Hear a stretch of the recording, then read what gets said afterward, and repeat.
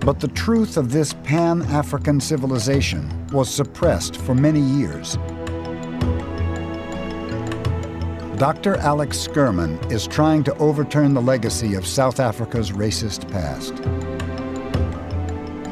She has been excavating an archaeological site on the banks of the Limpopo River.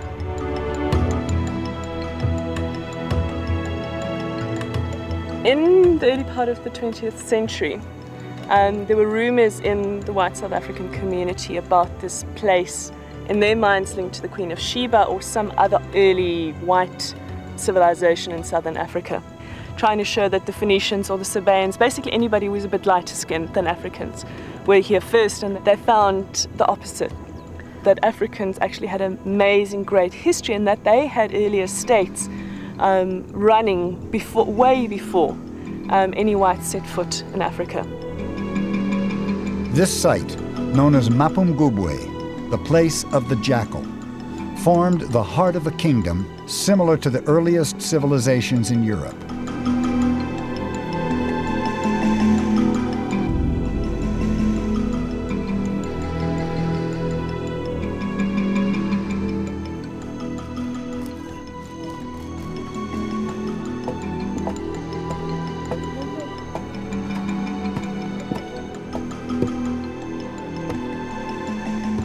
Mapungubwe was the core, it was the capital of a massive state.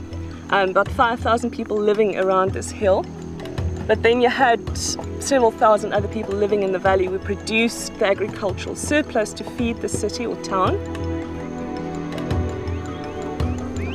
They had cattle, they had sheep, they grew sorghum, millet, they worked iron.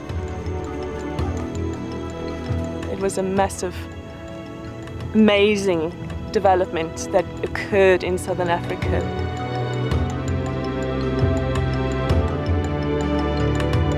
And this was not an isolated state. It formed part of a much larger economic network that had spread across southern Africa and beyond. These are Mapungubwe beads. They're gorgeous blue ones. These are glass beads that came down the Indian Ocean coast.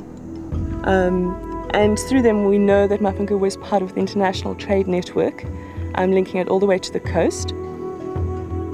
It's an incredible African accomplishment to set up such a complex trade network that links all the way into northern Botswana, bringing material from there and taking it all the way to the Indian Ocean coast.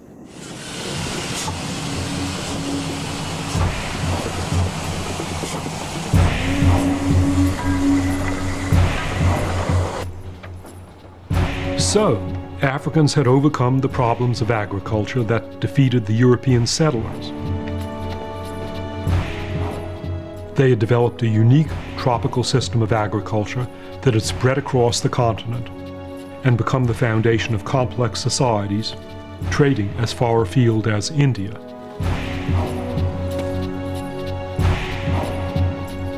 But there was an even more extraordinary story at the heart of this flourishing tropical civilization.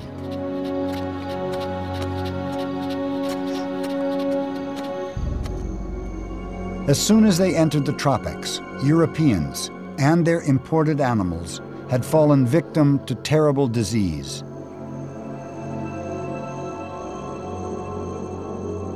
Fevers racked their population. Yet tropical Africans showed fewer of the same effects.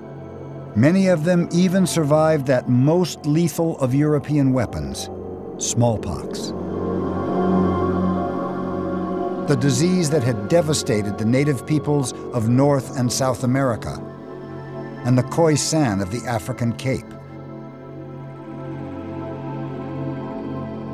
How was this possible?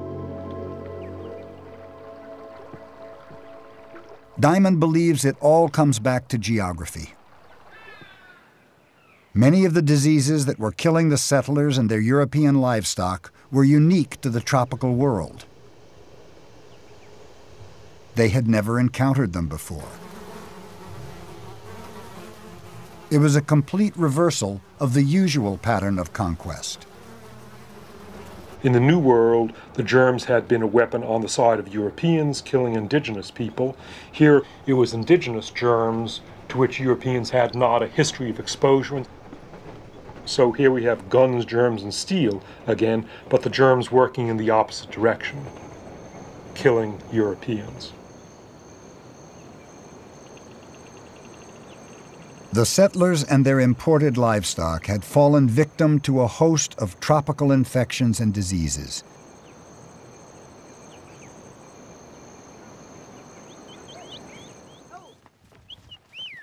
But African cattle, over thousands of years, had developed resistance to many of these tropical germs. And these cattle might also explain why tropical Africans had not succumbed to smallpox on the same scale as the Khoisan people of the Cape. The smallpox virus originally crossed over from cattle to man centuries ago, and experts now believe it may have first originated in tropical Africa. Africans were certainly familiar with the disease. They had even developed methods of vaccination that bestowed an immunity for life. And there was more. Native Africans had also developed antibodies against one of the most virulent diseases on Earth: malaria. Carried by the humble mosquito, this was the disease that was now overwhelming the European settlers.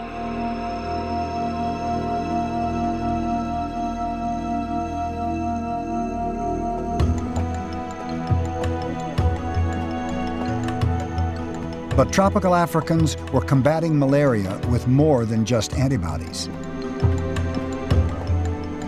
Their entire civilization had evolved to help them avoid infection in the first place. They tended to settle in high or dry locations, away from the wet, humid areas where mosquitoes breed. And by living in relatively small communities, spread out over vast areas, Africans could limit the level of malaria transmission. It was an extraordinary achievement.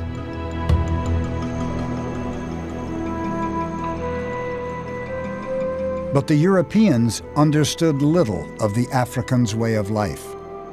They built settlements by the rivers and lakes they used for water, in places infested by mosquitoes. Thousands died.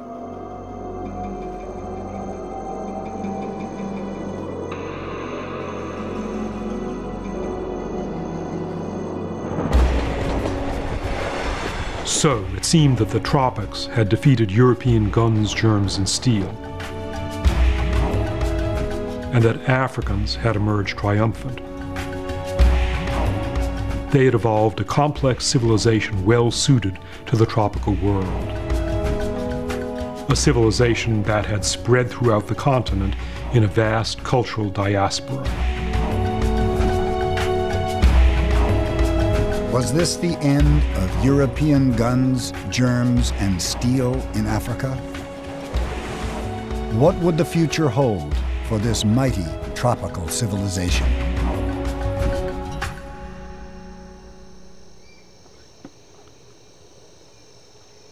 The Europeans had failed to settle Africa's land. This would become no North or South America. But Africa still had one great draw for the colonizing powers: vast reserves of natural resources, copper, diamonds, gold. European conquest and the story of guns, germs, and steel would now enter a whole new age. In the late 1800s, in what is now the Democratic Republic of the Congo, the Belgians drove millions of native Africans from their villages, setting them to work gathering rubber, mining copper and other minerals.